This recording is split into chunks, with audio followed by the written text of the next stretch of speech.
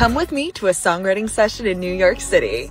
My name is Heatherlarose, and I am the youngest person to win a Songwriter Hall of Fame award for 2023. I'm also a part of Antisocial Songwriting Camp. Antisocial hired the top 150 artists, producers, and writers to come together in New York City to write 150 songs in 1 week. Today, we are going to be writing for my artist project. Before I left the apartment, I made sure to grab my split sheets.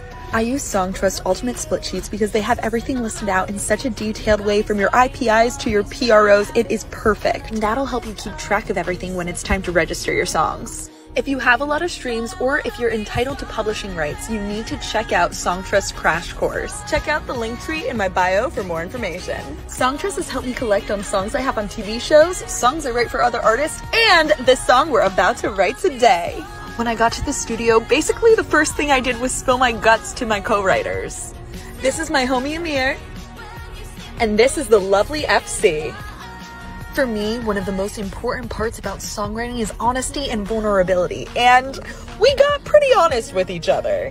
I had a pretty big breakup back in December, and it was only my second time ever falling in love.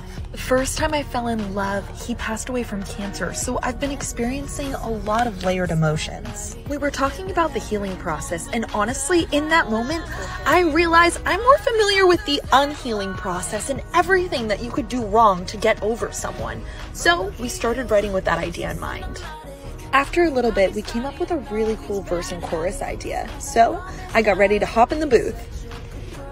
The crazy thing is that I have yet to write a sad song about Ohio Boy. If you know, you know.